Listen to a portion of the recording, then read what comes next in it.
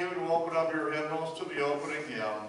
Let us begin by singing hymn 507, Holy, Holy, Holy.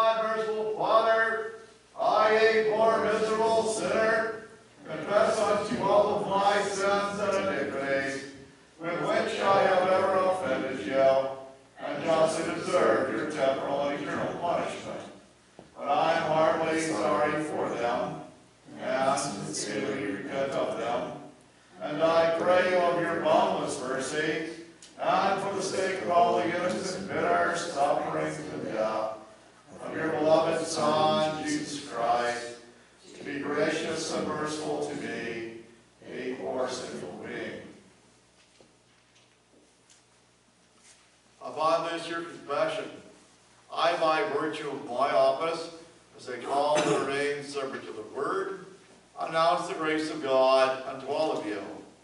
And in the stead, and by the command of my Lord Jesus Christ, I forgive you all your sins in the name of the Father, and of the Son, and of the Holy Spirit.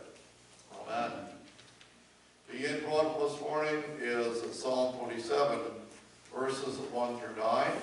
We will pray Psalm 27, verses 1 through 9, responsively, half verse for half verse, and I will begin.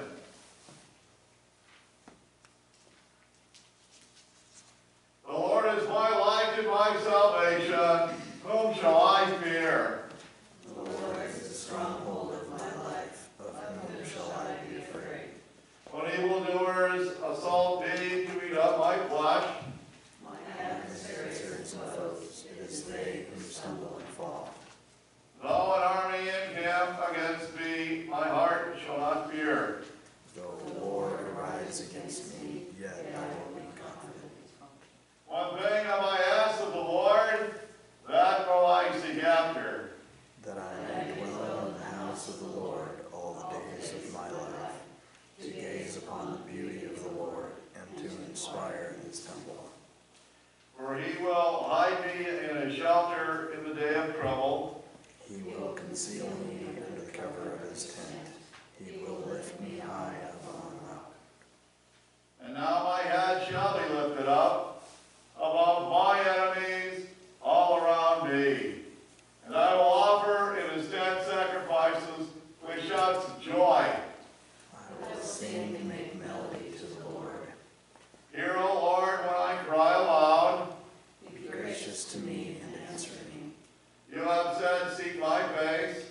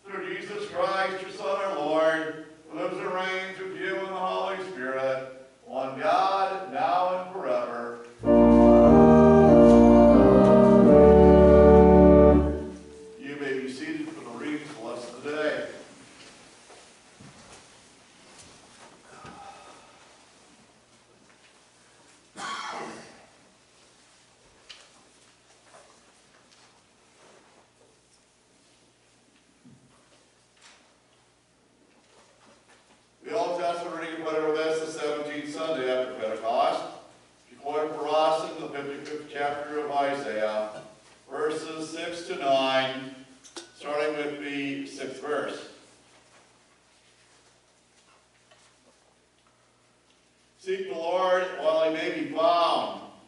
Call upon him while he is near. Let the wicked forsake his way, and the unrighteous man his thoughts. Let him return to the Lord, that he may have compassion on him. And to our God, for he will abundantly pardon. For my thoughts are not your thoughts, neither are your ways my ways, declares the Lord. For as the heavens are higher than the earth, so are my ways higher than your ways, and my thoughts than your thoughts. This is the word of the Lord. Thanks be to God. The epistle reading for us this morning, recorded for us in the first chapter of Philippians, verses 12 to 14 and 19 to 30, starting with the 12th verse. I want you to know, brothers, that what has happened to me really served to advance the gospel, so that it has become known throughout the whole imperial guard, and to all the rest, that my imprisonment is for Christ. And most of the brothers, having become confident in the Lord by my imprisonment, are much more bold to speak the word without fear. For I know that through your prayers and the help of the Spirit of Jesus Christ, this will turn out for my deliverance, as it is my eager expectation and hope that I will not be at all ashamed, but that with full courage now, as always, Christ will be honored in my body, whether by life or by death. For me, to live is Christ, and to die is gain. If I am to live in the flesh, that means fruitful labor for me. Yet, what shall I choose? I cannot tell. I am hard-pressed between the two. My desire is to depart and be with Christ, for that is far better. But to remain in the flesh is more necessary on your account. Convinced of this, I know that I will remain and continue with you all for your progress and joy in the faith, so that in me you may have ample cause to glory in Christ Jesus, because of my coming to you again. Only let your manner of life be worthy of the gospel of Christ, so that whether I come and see you or am absent, I may hear of you that you are standing firm in one spirit, with one mind, striving side by side for the faith of the gospel, and not frightened in anything by your opponents. This is a clear sign to them of their destruction, but of your salvation, and that from God. For it has been granted to you that for the sake of Christ, you should not only believe in him, but also suffer for his sake, engaged in the same conflict that you saw I had, and now hear that I still have. This is the word of the Lord. Thanks be to God.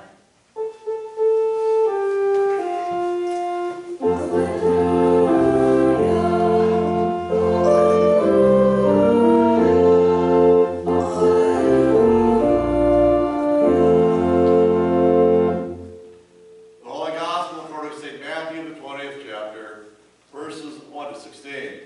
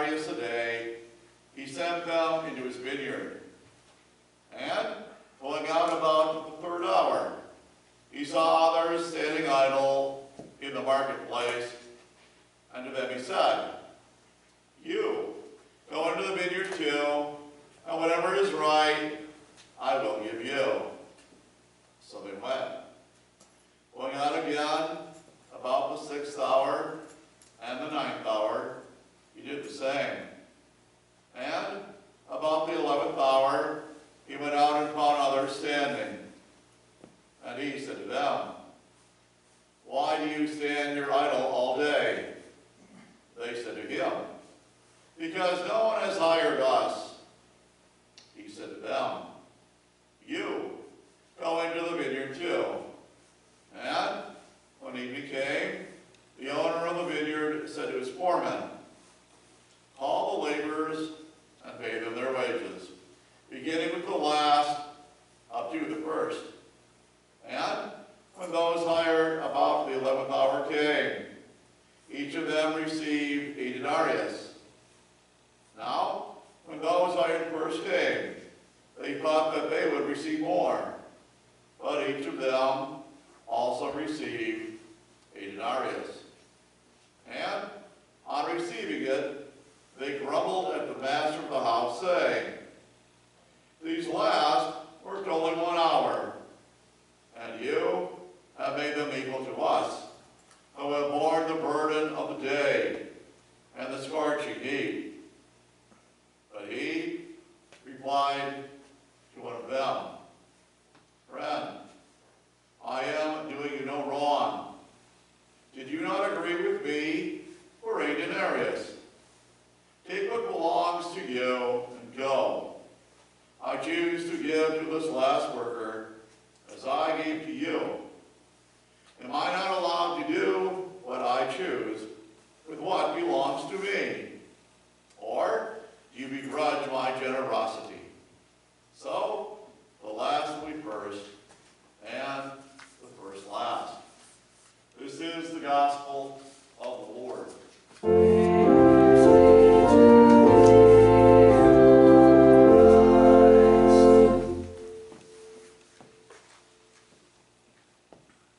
And now let us confess our Christian faith in the words of the Apostles' Creed.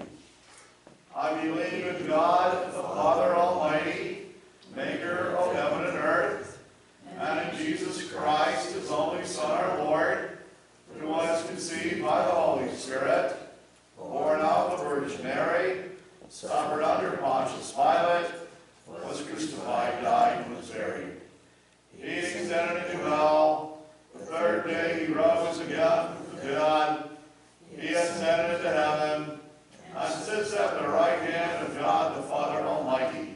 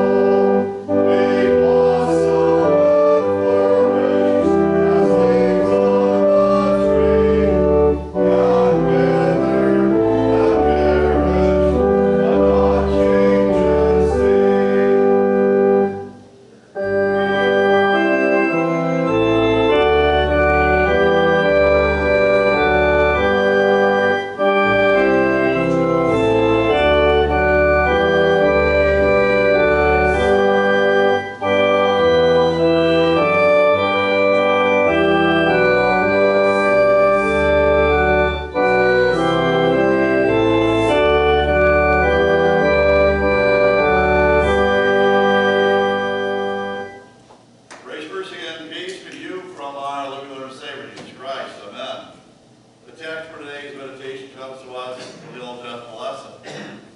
For my thoughts are not your thoughts, neither are your ways my ways, declares the Lord. For as the heavens are higher than the earth, so are my ways higher than your ways, and my thoughts than your thoughts. This is the word of the Lord. These are these words penned by Isaiah the prophet on the inspiration of the Holy Spirit. We find the theme for this orientation is God's higher thoughts and ways. He is and he will always be God. We are and will always be man. He is God, the creator of all the heavens and the earth, of the sun, the moon, and each and every one of the stars, each and every one of the birds, each and every one of the fish of the sea, each and every tree, and blade of grass, and flower, and animal, and every person, including you and me, with a body, a spirit, a mind, and a soul. Without one of them being exactly alike, but every one of them unique and distinct and different. He is and he will always be God. You and I are and will always be man. This leads us to the gospel lesson for this morning. In the gospel lesson this morning, we find our Lord and Savior Jesus Christ speaking to us in the parable of the vineyard workers. So there was the owner of the vineyard, ginormous, big vineyard, needed lots of workers. So he went out early in the morning as the sun was coming up, the time when our Lord and Savior Jesus Christ was raised from the dead, and he went to town to call and choose men to work in his vineyard. There are already men standing around idle, just looking for someone to hire them. The owner of the vineyard and these men, they reached an agreement. And they agreed they would do one full day's work for 1 denarius. Off they went to work in the vineyard. Huge, ginormous vineyard. Owner needed lots of men to work in his field. So he went back to town, the 3rd hour, the 6th hour, the 9th hour, the 11th hour. And all these other men were standing around idle, just looking for someone to give them some work. So the owner called and chose them. And the pay and the wage they decided upon was that the owner would decide what would be fair and right. Because he's a good guy. He's an honest guy. He's a just man. So off they went into the vineyard to work. And this was a win-win situation for everybody. It gave to the owner of the vineyard workers to work in his vineyard. It gave to these men a job, work to do, so they could make money for themselves and also for their families. And it was his vineyard. So he was the one who chose and called those he wanted to work in his vineyard. And it was his vineyard. He decided who would do what work, when, and where in his vineyard. It's his vineyard. He's the owner of the vineyard. Time went on, and now the sun was getting lower in the sky. Now darkness was falling upon the earth. The time our Lord and Savior Jesus Christ died upon the cross. So now the owner of the vineyard, now we told the foreman, call the men in from the fields, and they'll get paid. But I want you to pay them in a specific, certain way. I want you to line them up last to first, and pay them last to first. And I want you to pay each and every one of them 1 denarius. And this meant that those who were hired first, they saw and they heard everything that was going on. So they thought that when it came up to them, they would get more money because they had worked longer and harder in the vineyard. And they were paid 1 denarius. After each of them received the 1 denarius, they murmured and they grumbled and they complained to the master.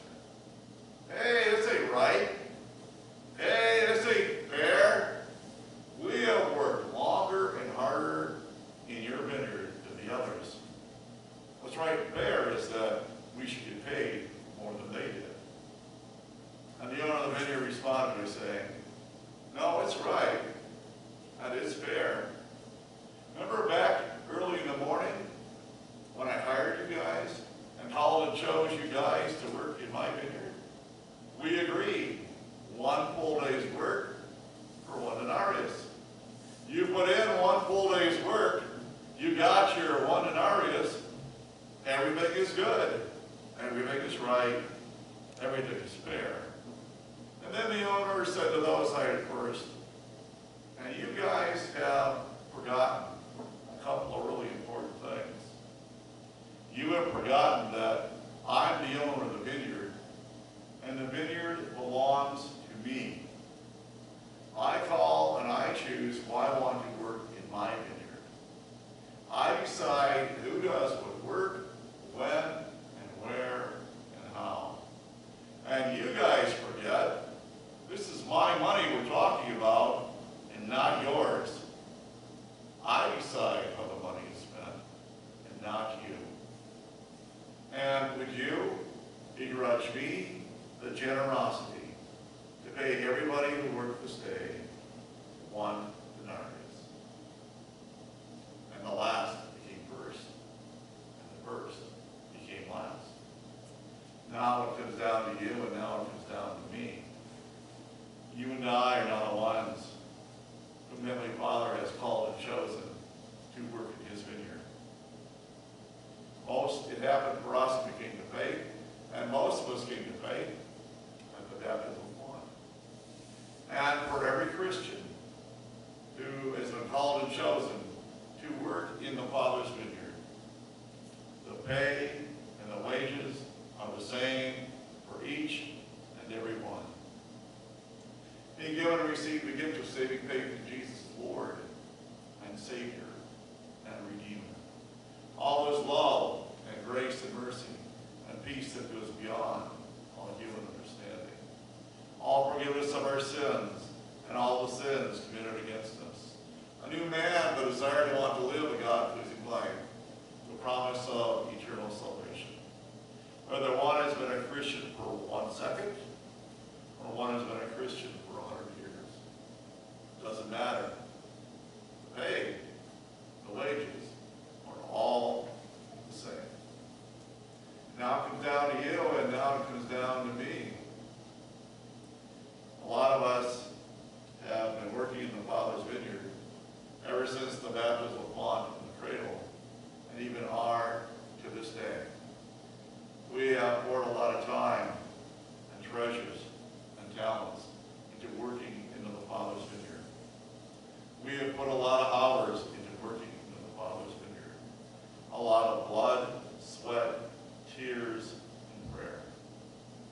So lest we think too little of those like first, let us realize that sometimes we are just like them. Hey, been working a long time in the Father's vineyard here, should get more pay and more wages than others who work in the Father's vineyard. Hey, Lord, what about the corporate jet? Hey, Lord, what about the company limo? Hey, Lord, what about Pastor Rick's brand new fully loaded 2023 Lamborghini? Hey, Lord, what about all that? Because you and I have a sin flesh also. You and I are experts at murmuring and grumbling and complaining. Sometimes we look at how the Father is watching over us and taking care of us and providing for us. We don't think that He's doing a good job at all. So we murmur, and we grumble, and we complain. We all fall short. We all have this sinful flesh. So we look to our Lord and Savior Jesus Christ, who does not fall short. For all the times you and I have murmured and grumbled and complained, He's the Lamb of God who went forth uncomplaining. He too was called and chosen to work in the Father's vineyard, doing the most important job of all. He was called and chosen at the get-go as He was begotten of the Heavenly Father in all of Trinity. To be the promised Messiah, the one who would do all the work required for the complete and total forgiveness of our sins and our complete and total salvation. To be the Redeemer, to be the one who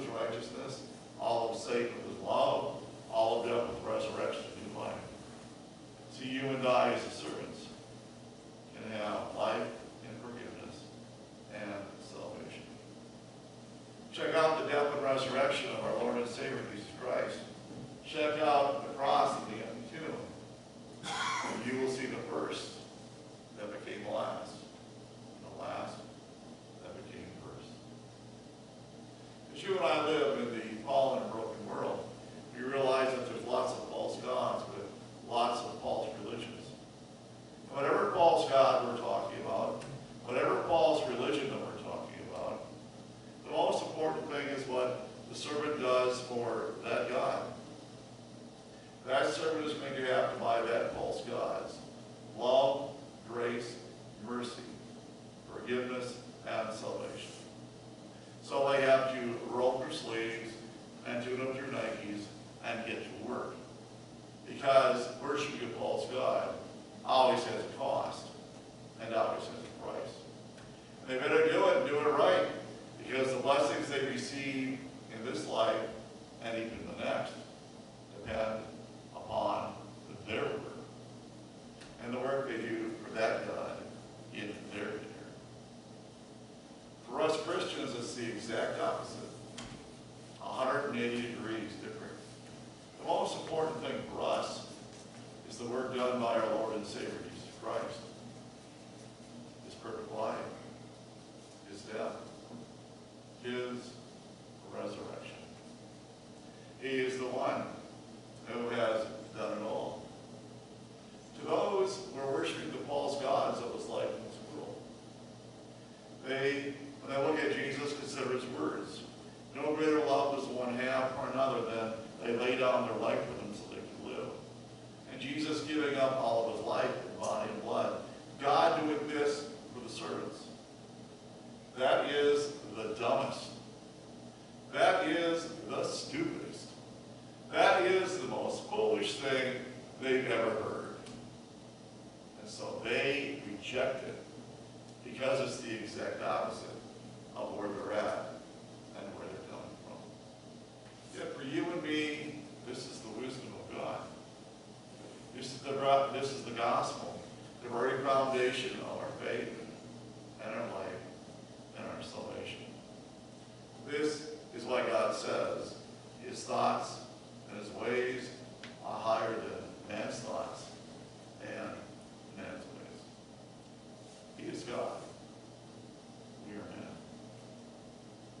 Sometimes as you and I work in the vineyard of the Father, sometimes we find ourselves working in the most bizarre places, doing His work in the vineyard. This brings us to the epistle lesson for today. Here we find St. Paul, a blessed apostle. He was chosen and called by our Lord and Savior Jesus Christ on the road to Damascus to be the instrument to bring the gospel to the Gentiles. And now he found himself, of all things, in jail, in chains. Well, that doesn't seem right. That sounds totally wrong, doesn't it? But it was right. Because St. Paul, the blessed apostle, started as a Jew. And now that he became a Christian and was proclaiming the gospel, the Jews wanted to kill him and assassinate him. So he was in prison under the guard of the Roman army. And while he was in prison, he continued to do the work that God had given him to do. He wrote the epistles and most of the books of the New Testament. He continued to proclaim the gospel so guards and their families could come to faith, so other prisoners could come to faith. And while he was in prison, while he was in chains, he had a roof over his head, he had clothes to wear, 3 square meals a day, and because he was a Roman citizen, he had an open door policy. Christians could come to him and talk with him and pray with him and encourage him and support him. His thoughts are higher than our thoughts. His ways are higher than our ways. He is God. We are man. Now it comes down to you and every one of me. The Apostle Paul held the vocation of being an apostle. Our God has called and chosen us to work in the Father's vineyard.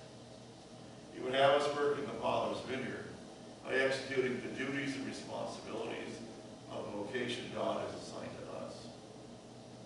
Christian pastor, Christian rancher, farmer, Christian doctor, nurse, Christian teacher, parent. He would have us work in His vineyard by executing the duties and responsibilities of the offices He has assigned to you and me.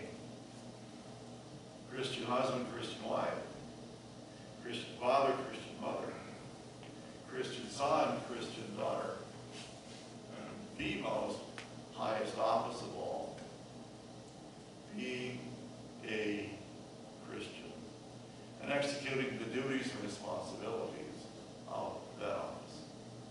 That brings us back to the intro of this morning, Psalm 27. And the psalmist tells us, I have only one desire, to dwell in the house of the Lord forever, and to behold his glory. So for you and me as Christians, it means remembering the Sabbath day and keeping it holy. What you are doing right here, being in the Lord's house on the Lord's day, so our Lord and Savior Jesus Christ continue to work in the Father's kingdom and serve you and me. That's why it's called Gottesdienst. That's why it's called the divine service. It's God's divine service to you, and it's God's divine service to me. He serves us as he enables us to have our sins forgiven through his holy absolution and holy communion. And as our sins are forgiven, to be completely and totally washed and cleansed and purified of all of our sins, with all the guilt and the shame, and all the sins committed against us, with all the suffering and pain. So you and I can be completely and totally regenerated, changed, transformed, made a new creation in Christ, in body, spirit, mind, and soul, so we are no longer conformed to the pattern of the fallen and broken world, fulfilling Romans 12:1. This is the place to come so that you and I can forgive sins, can be completely and totally reconciled, at peace with God, at peace with ourselves, at peace with our neighbor. This is the place to come so that as you and I partake of forgiveness of sins, you and I can be completely and totally restored as full children of the Heavenly Father. It happens only one place, right here, in the Lord's house, on the Lord's day, as our Lord and Savior Jesus Christ continues to do his work and to serve you and me. So too, as we're in the Lord's house on the Lord's day, in the midst of the divine service, we are permitted to come into the presence of Jesus, the Good Shepherd, to hear the old familiar voice and to hear the old familiar words. So you and I can be reminded there's lots of prisons in this life, in this world. There's lots of ways to become entrapped and held in bondage. But our Lord and Savior Jesus Christ reminds us there is no prison with bars that are so thick and locks that are so strong they can hold our Lord and Savior Jesus Christ down.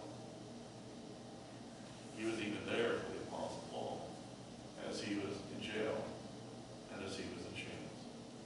He reminds us as our Lord and Savior Jesus Christ, he's the great chain breaker. He reminds us that when we feel weak, we are strong in Christ. He reminds us that for the times we are lost, we are found in Christ. He reminds us of his awesome words and promises for you and me as you and I continue to work in the Father's vineyard. He says, I promise you I will never forsake you or forget you or abandon you. I promise I'll be with you even until the end of the age, all day and all the way. To listen to you when no one else will listen to you. To understand you when no one else understands you. To help you when there's no one else around to help. It is our Lord and Savior Jesus Christ who continues to serve us as he keeps his words and promises to take all that is bad in your life and my life and turn it into all that is good. That's what he does. He is the one who reminds you and me that you and I live in the final days here. When we look at our society, our culture, and our world, we see it upside down, inside out, and backwards. He reminds you and me that he is always our refuge. He is always a safe place to go. He is always a safe place to be. He reminds us that he is God, the one who created all the heavens exists in the heavens and all that exists in the earth, all power and authority in the heaven and the earth belongs to him. So he is our present help in all times of trouble. There's no problem too big to get on him. There's no problem too small. He's not concerned. He's the one who says to you and me, the time you feel all alone, you are mine. I called you. I chose you. I redeemed you. You are mine. Remind us that his thoughts and his ways are always higher than our thoughts and ways. This is your God and my God. The God you and I can always trust in, always count on, always depend upon, no matter what. Today, tomorrow, or all of eternity. In Jesus' name, amen. And now the peace of God, which passes all human understanding, may it bless you to keep your faith to life everlasting. Amen. And now I want to stand and sing the Creed to me.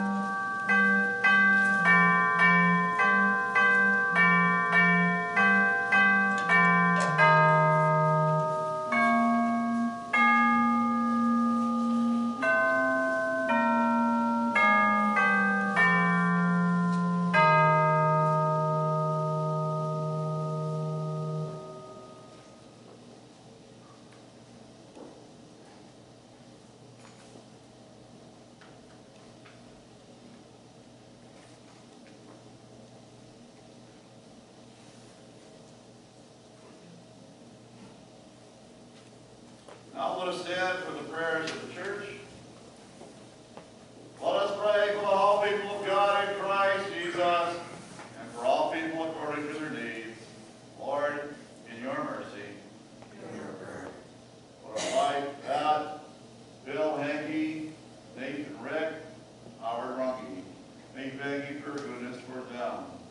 Be grateful you have mercy given unto them, strength, friends, relatives, pleasure of all, your gospel promise of peace and forgiveness.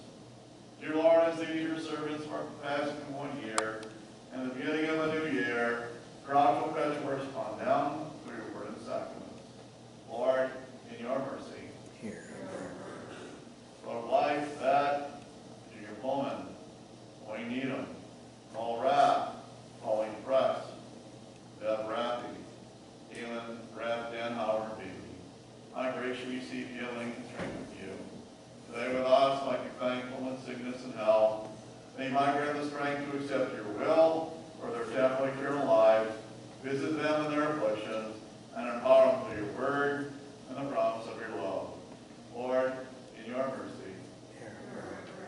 All-powerful Creator, that we praise you for blessing the the earth to make it fruitful, bring forth in abundance whatever is needed for the support of our lives. Prosper, we implore you, the work of ranchers, farmers, and grant us a appropriate weather of sunshine and rain. We will have a seed done, and a gathering of fruits of the earth, thus proclaiming your goodness with thanksgiving. Lord, in your mercy. In your hands, O Lord, we could all we pray, trusting in your mercy, through Jesus Christ, your Son, our Lord. Amen.